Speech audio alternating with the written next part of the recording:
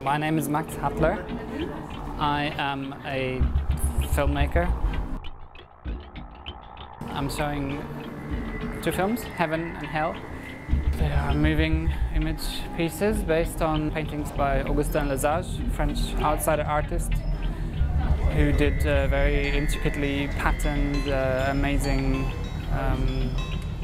paintings of the spiritual world.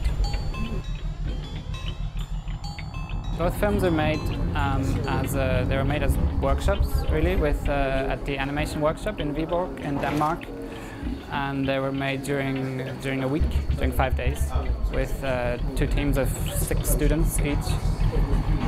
So they were developed with the students, and they produced the whole thing in Maya. I'm pleased to see that there's more installation-based work coming and kind of interactive installation work, which is, I think, the way forward.